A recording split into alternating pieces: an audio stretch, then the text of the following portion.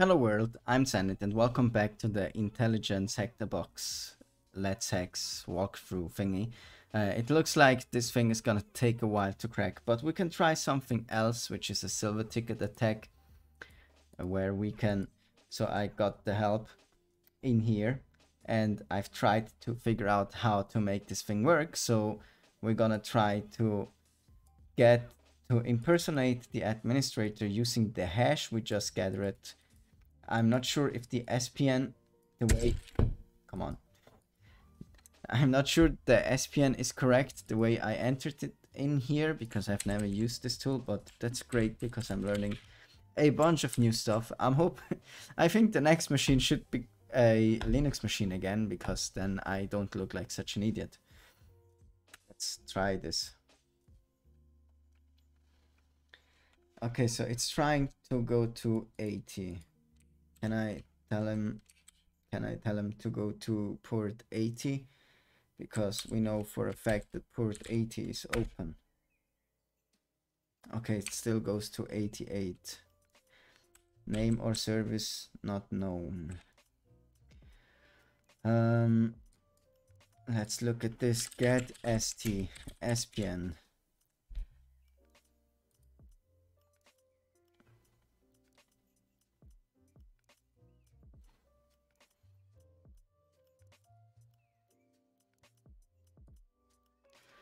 Okay, this is telling me absolutely nothing. Am I using the right one? Maybe let's just skip the SPN. I'm not sure if we need that. I just wanted something where I can pass the IP that we're trying to use. Because, yeah. The DC IP. Here it is. The cat target IP. Following arguments are required. SPN dc.intelligence.htb. Clock skew to great. Okay, so it seems that we have a problem with our time server. So it seems like the time server of the DC has another time than the time that we have on our local machine. We got to fix that. So let's look up Kali update time to NTP server, something like this.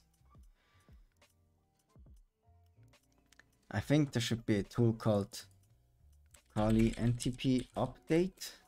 Yeah, maybe something like this will help us. How to set the time. NTP, we're interested in NTP, where we can pass a...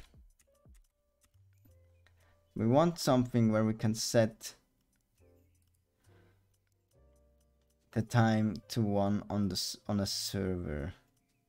How do we do that in Linux? How do we do that?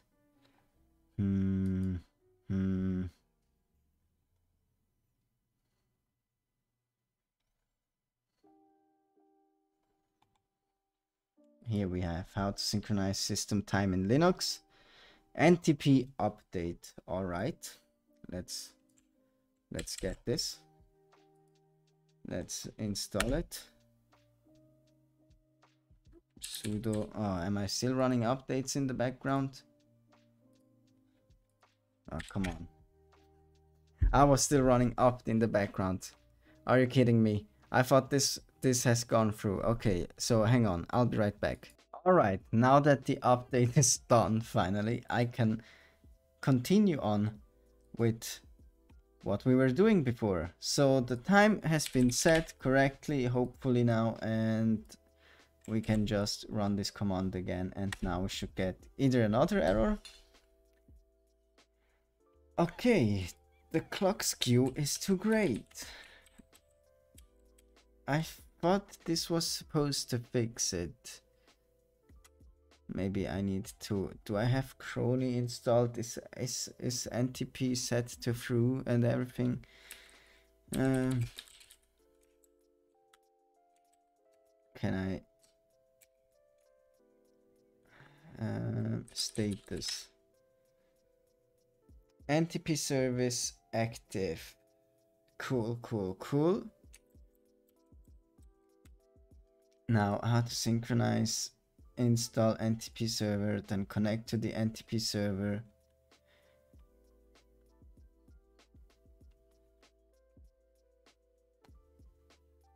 System clock synchronized should be yes instead of no. Okay, this is another problem. Let me just check this again. Is it synchronized?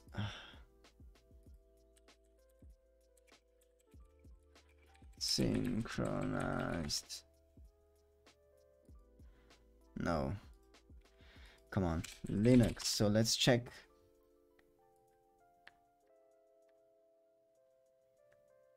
Oh, okay. I need the -u. That makes sense.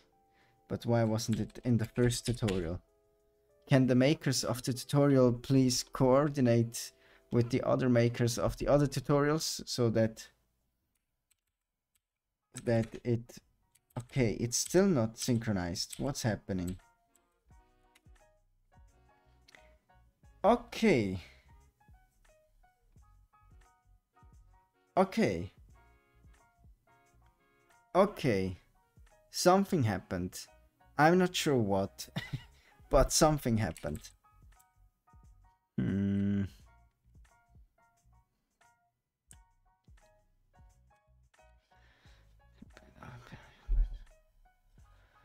Kerberoasting principal unknown. Server not found.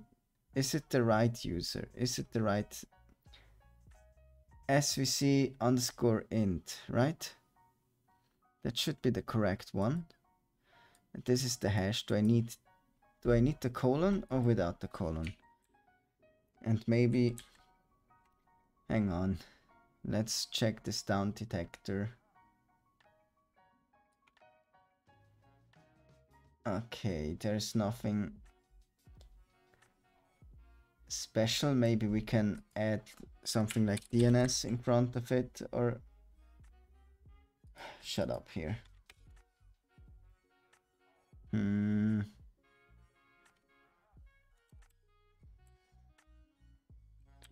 Or the www. Okay, the www one did seem to work. So this is basically just the service, I think. I'm not so sure. As said, Windows is not my strong suit, but we seem to be able to impersonate the administrator, and we have the ticket saved in our hash. This should allow other tools of Impacket to use it, and so we can actually act as if we were an administrator. And I think that's all we're gonna do for this episode. I hope you're excited for the next one. I think it's gonna be the last one. So see you there. Bye bye.